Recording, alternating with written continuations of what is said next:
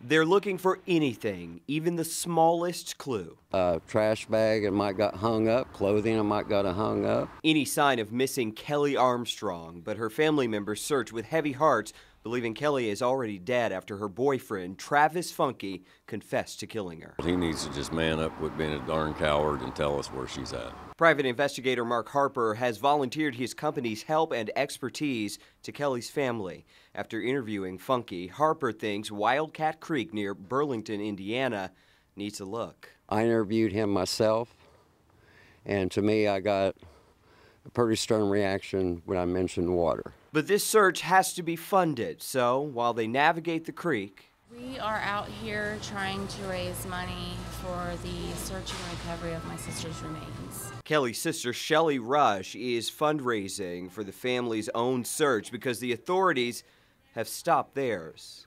They gave up.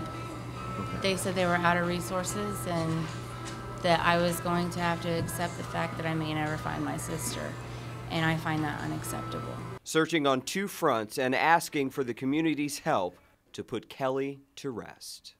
I think she deserves that final resting place. We just want a final resting place. That's all we're looking for.